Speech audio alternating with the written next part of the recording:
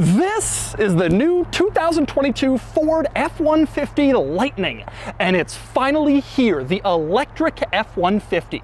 Ford announced this truck a year ago. I did a full walk-around video tour about 6 months ago, but now it's ready to go into production and it's ready to be driven. And today I'm going to do just that, a full review of the new F-150 Lightning. Before I get started, be sure to check out Cars and Bids, which is my enthusiast car auction website for cool cars from the modern era with free listings. You can sell your car and list it for free and auction it on Cars and Bids. And we've had some great sales recently, including this GMC Hummer EV pickup, which sold for over $260,000, this Rivian R1T, which sold for $138,000, and this Tesla Model X Plaid, which sold for over $142,000. If you're looking to buy or sell a cool enthusiast car from the modern era, the 1980s and up, Cars and Bids is the place to do it, with daily auctions and great selection at carsandbids.com. So let's talk F-150 Lightning. The electric pickup truck is huge right now, with the GMC Hummer EV and the Rivian R1T, the Tesla Cybertruck, the Chevy Silverado EV, and this is Ford's entrant. Unlike all those others though, Ford decided to take a more utilitarian and affordable approach to the electric pickup truck, and this is basically just a mainstream truck except electric.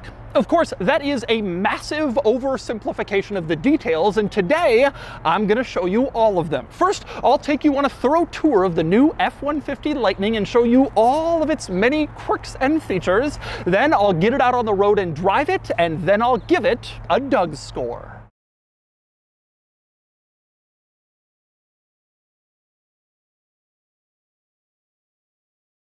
All right, I'm going to start the quirks and features, the new F-150 Lightning, with probably its quirkiest quirk, and that would be the front trunk. There's no engine up here, obviously, so instead you have a massive storage area, and you can use it just like a trunk in a normal car.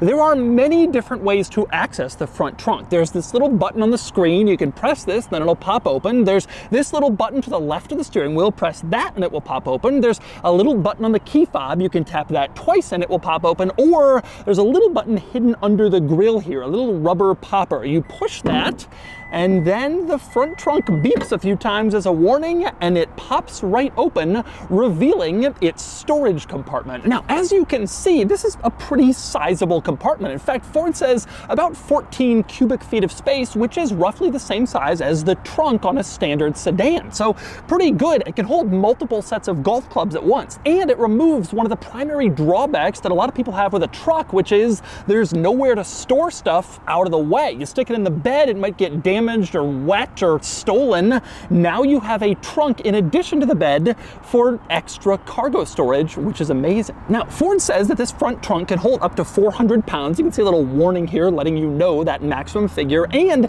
you can pull off this panel on the bottom of the front trunk for even more storage. Pull it out, and then you can see a small storage compartment under the panel where you can store smaller items like your charging cables and keep them out of the way, which is pretty cool. This panel that you pull off in the front trunk, by the way, also has a ruler on it, so you will never be without a measuring device if you have one of these pickups. Now, there's a lot of cool stuff in this front trunk besides the storage and the more storage under the floor. For example, you have a light. Tap on this button here and these lights turn on, which illuminate your front trunk, obviously very useful at night, or you can turn them off if you want to be in front trunk stealth mode. You also have this little button here, which is an escape button. You press that and it'll pop open so you can't kidnap anybody in the front trunk of your F-150 Lightning. And on the sides of the front trunk, you have hooks. You can see right here, this pops down and becomes a hook. Same deal over on the other side. I guess this would be for like grocery bags or anything you don't want rolling around. You can put them on a hook just like you might find at a normal car's trunk, which is pretty cool to have. Also worth pointing out under here, you have a battery jump point. You can see a little diagram here letting you know this is where you attach jumper cables. To access it, you just twist off these fasteners, pop open this panel, and then you have a jump point. Then you can use this truck to jump other vehicles if you're out in the field at a construction site and someone needs a jump, Or you can use that same point to jump this truck's standard battery if you have to. Now, this is all important because obviously the battery has been relocated from this front trunk area, so it's not immediately accessible. So it's smart that Ford thought about having a jump point, since you can't really reach the battery to jump it in a traditional way. But probably the most important item in the front trunk is over on the left side, the passenger side. Lift up this panel and you can see a lot of different charge points. You have 4 different household style outlets up here, plus a USB-C and a USB-A port as well, so you can charge stuff when you're on the go. This is a huge deal because you can basically use the truck as a power bank to power tools, jackhammers, whatever you might need out in the field at a construction site.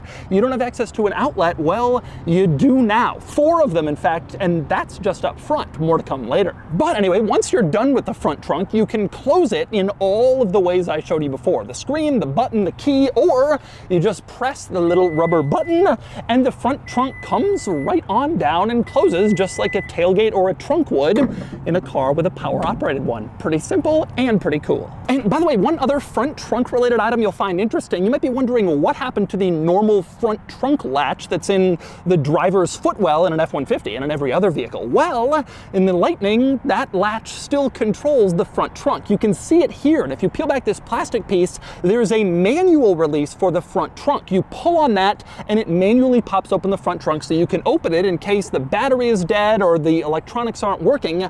There is your manual front trunk release. So you still have a trunk release in that spot. But anyway, next up, usually when I'm at the front of vehicles, I talk power and performance with the engine, so let's do that here too. There are 2 different batteries you can get with the F-150 Lightning. The base model or standard range version has a 230-mile range and around 450 horsepower, which is obviously a pretty healthy figure. Also, 775 pound-feet of torque. But you can then step up to the extended range battery, and that brings power to 580 horses, which is obviously pretty good, and it increases range to around 320 miles per charge, depending on exactly which version you get, and that's an excellent figure.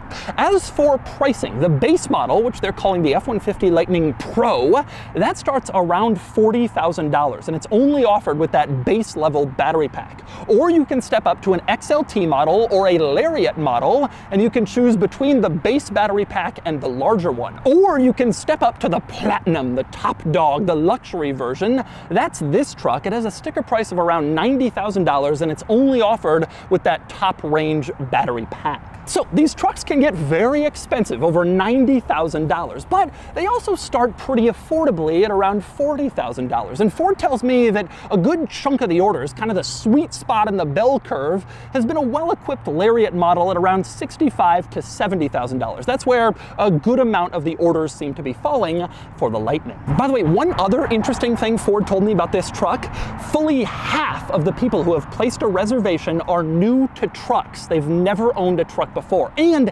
75% of people placing a reservation are new to Ford.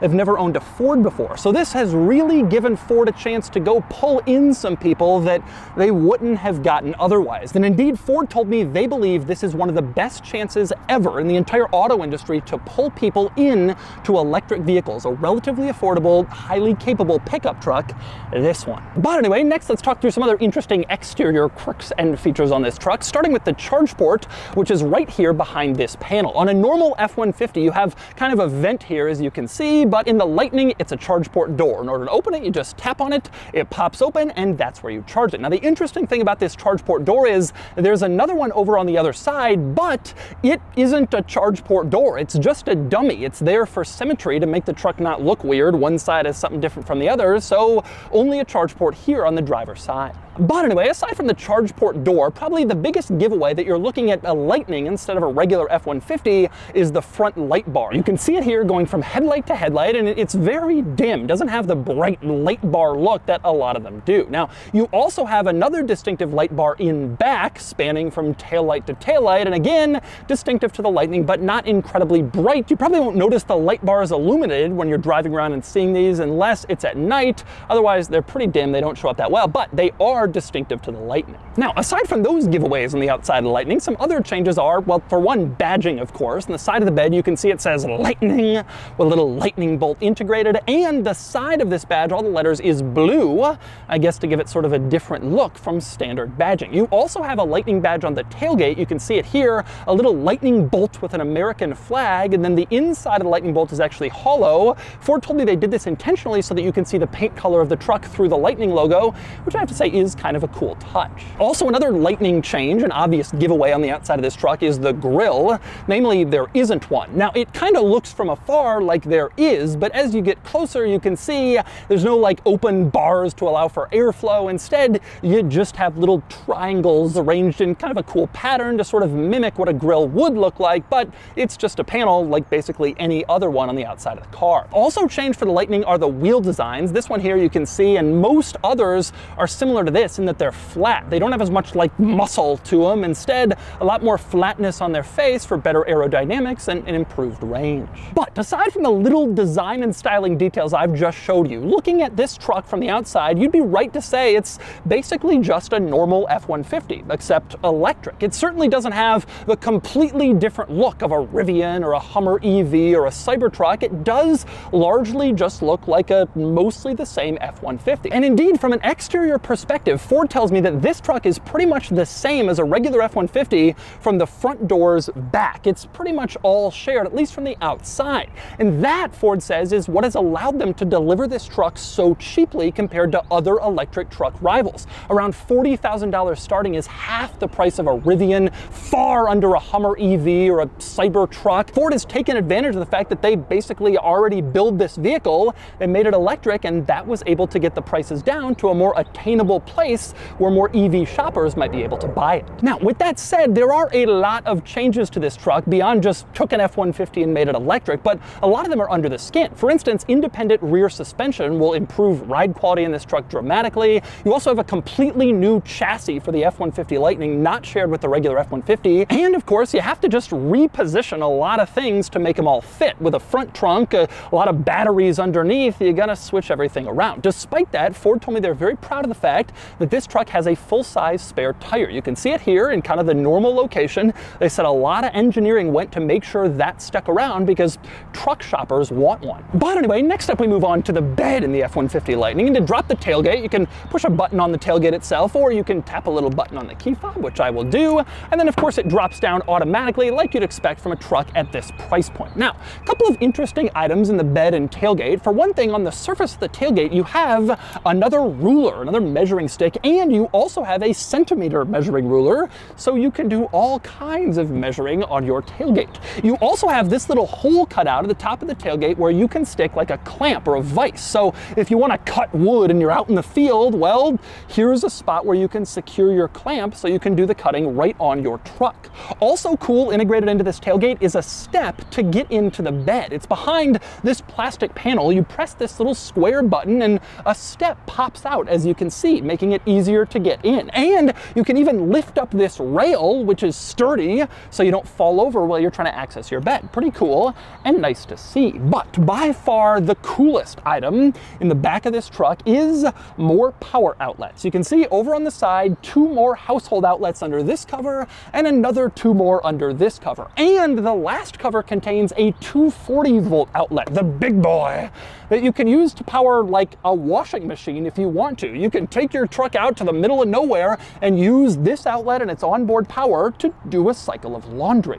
Which sounds funny, but actually with this truck, it's not as funny as you might think, because this truck can power your house. If you buy an optional system that's available with this truck for about $4,000 extra, you can set up your house so the truck will power it in the event of a power outage. This is completely true. You get your fully charged truck and then the power goes out, well, hook the truck up to your system and then you can power your house for 3 days, Ford says, without conserving at all, or up to 10 days being very cautious, all running showing off the power of your pickup truck.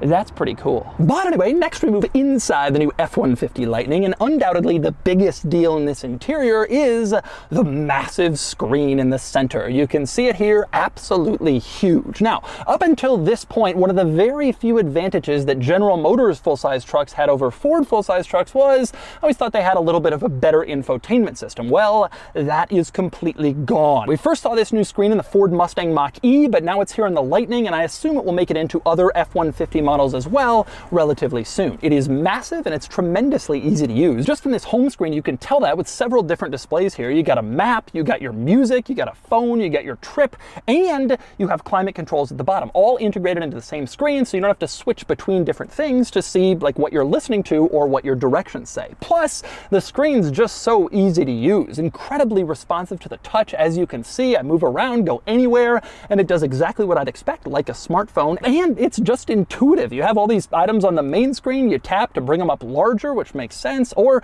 if you want more apps, you tap this section at the top, it brings up all your apps. If you want to control vehicle settings, you tap the truck in the other corner, and it brings up all of your vehicle settings, and you can change everything. This screen is great, makes great sense, and it's a new industry leader. Now, there are quite a few cool quirks and features in this infotainment screen. I'm only going to go over the coolest, including the onboard scale system. This truck has a built-in weight measuring system in the bed, and so when you put stuff in there, you can see in the infotainment screen exactly how much it weighs and exactly how close you are to your payload capacity, which is pretty cool to be able to see that in real time as you add more weight to the bed. And by the way, Ford says the max payload capacity for this truck is now around 2,200 pounds, which is reasonably good. And Ford also tells me the range doesn't diminish all that much with stuff in the bed, with extra weight. You lose a little bit of range at 1,000 pounds payload and a little bit more at 2,000, but nothing huge, no crazy losses like you might expect, which is good to hear. But anyway, other items in this center screen. For one,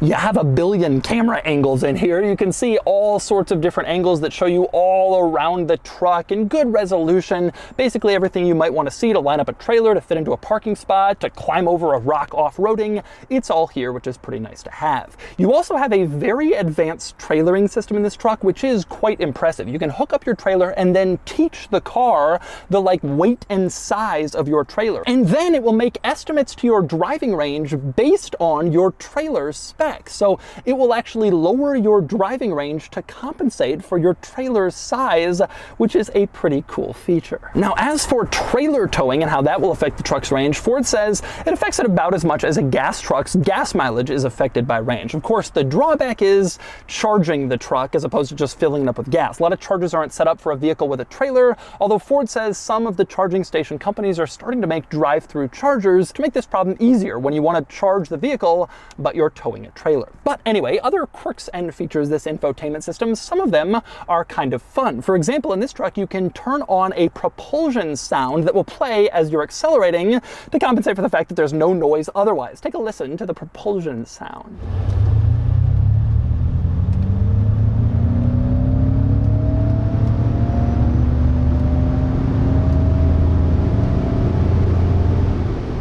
Also, another very cool thing in this infotainment system, there are games. Just like Tesla offers you the ability to play games in your center screen, this truck does too. And there are some cool ones like this lane change game where you have to try to avoid hitting anything, which is kind of fun. And there's even a puzzle game where you kind of arrange the tiles to make a picture, which is kind of neat. It's cool to see these games in here, something you can do to kill time if you're waiting for somebody in your center screen. Very neat. Now, another important screen in this truck is the gauge cluster screen, where you have a screen instead of traditional dials, and it's pretty good. There are some nice benefits, like you have this great range display instead of a traditional tachometer, and the center panel can be adjusted to show various different things. I personally like the power usage chart, which shows exactly which wheels are using power right now or which ones are using regen. It's cool to be able to see that in real time when you're driving. The drawback of this screen, though, is it's just not all that configurable. For example, if you want to see your audio settings, like what song is playing right now, you can do that in the center screen, which is nice, but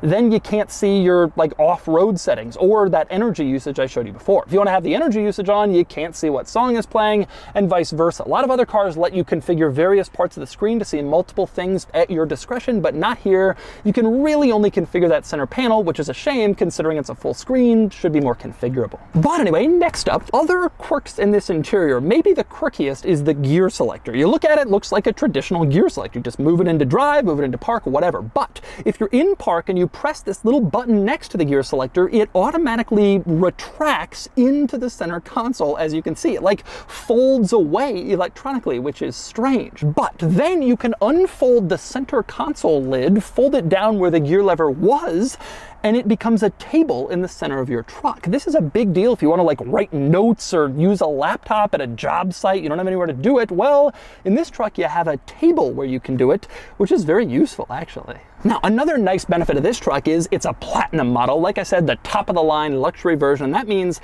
it has a lot of very nice luxury features. You can see the two-tone seats look great. They have some Alcantara inlays. Same deal in the center console. Nice stitching, platinum badge, Alcantara, and the door panel, more Alcantara, nice stitching, and even some beautiful wood trim in here. It all looks quite nice, like a luxury vehicle, which is what you expect when you pay this much for a truck. You also have another nice benefit on the seat. The backrest kind of folds forward and you can get it to stop in different places to provide a little bit more back support if that's how you feel comfortable sitting. You also have another cool seat benefit, and that would be in the headrest where you have a speaker. This truck has a Bang & Olufsen sound system, many speakers everywhere, including the headrest of the front seats to give you a full listening experience. Kind of nice. And one other thing that's pretty nice in this front seat area, chargers everywhere, all types, and I mean all types. You push back this little lid and you have USB-C, USB-A, and a wireless charger for phones. But you also have under these panels a household charger and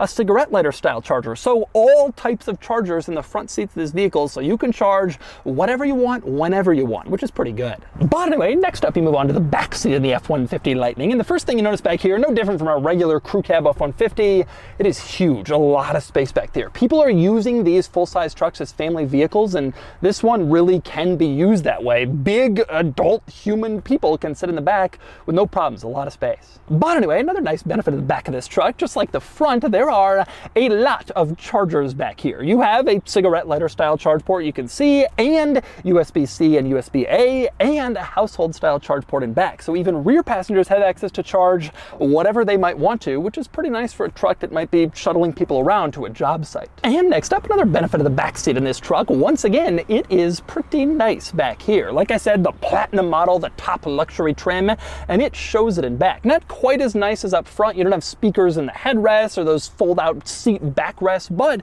you do have two-tone seats which look good. You have some Alcantara inlays on the door panels which look nice, and this little wood trim. It's very nice and luxurious in the back, which again you'd expect given the price point. You also have heated rear seats back here. These little buttons turn them on. That's also a nice luxurious touch back here, and you have a cool panoramic sunroof, which obviously is over the front too, but it's especially visible in back. Gives the whole interior kind of a nice airy feel, and not all trucks offer that, but this one does. One other nice benefit of the back seats, you can lift up the seat bottom and reveal sort of an under seat storage area, which is nice to have. Again, gets things out of the bed inside the truck so they're not going to get rained on or stolen or whatever. Not as big of a deal to have that now that you have the frunk, but it's nice to see it's still here, especially considering all the battery stuff below hasn't encroached on that space. And so that's a full tour of the quirks and features of the new Ford F-150 Lightning.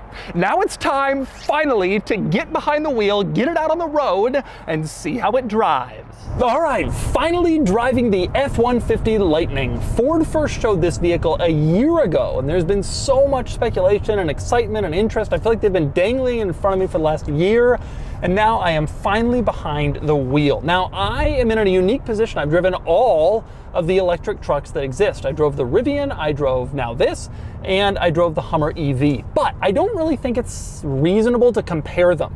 Ultimately, Rivian is now starting in the $90-some thousand range, and it's kind of more of a lifestyle truck. It's more of like a fun off-road weekend truck, kind of city person truck.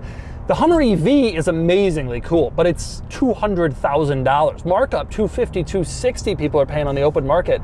It's incredibly expensive. This vehicle It's 40 to 90 grand. That's about the range of a normal pickup truck. Like, this is the first electric truck that has really penetrated the actual kind of normal space, if you will. And Ford told me that they truly believe that in their minds, this vehicle will have the same impact on the market as the Model 3 did in terms of expanding availability of electric vehicles. This will do for trucks what Model 3 did for like EVs becoming popular in the car world. We'll see. So how does it drive? Well, the first thing you should know, this one obviously platinum model, so it has the long range battery and the extra power, and it is fast. And I mean, it's really fast. I'm in sport mode right now. It really, really hauls. I've been getting the tires loose a little bit, which is crazy because obviously this is a four-wheel drive vehicle.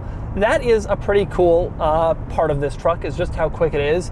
But that's kind of the story of all electric vehicles. And the insanity of floor it and be pushed back in your seat is starting to wear off when you're driving EVs. If you've been in any of them, they're all like this. Taycans and Teslas and Rivians, and they're all fast. You know, that's no longer something to write home about. If you're not fast, that's when it's like, oh, what's going on with these people? This is a lot of power in an F-150, and it feels a little ponderous going around corners. If you push it really hard and you're kind of flooring it, and you're going around a corner, I mean, at the end of the day, yeah, it's a fast electric vehicle like a Tesla, whatever, but you're still driving an F-150. And it can feel a little bit like I don't want to say it feels unsettled or anything, it doesn't really, but you got to stay on top of it because you can get going really quickly and then you're in a high profile, tall vehicle and it doesn't handle like it accelerates. Let's put it that way. It accelerates like a sports car, doesn't handle like one. Now, from a driving perspective, I mean, I don't really see any drawbacks compared to F-150. Actually, some interesting benefits too. It feels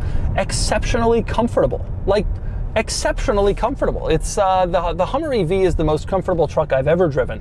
This is not that far behind. I'm not exactly sure what it is that makes these electric trucks more comfortable. The Rivian didn't quite feel like that as much. But this truck really does have a level of comfort that I think goes beyond the regular F-150, a regular Silverado. Those things are still pretty harsh riding. This doesn't feel like that. And I don't know if what it is. I wonder if it's all the batteries down low, all the weight down low helps smooth it out. But the ride is smooth. The seating is nice. I mean, it's a platinum truck. It's a high-end leather interior. Everything's good.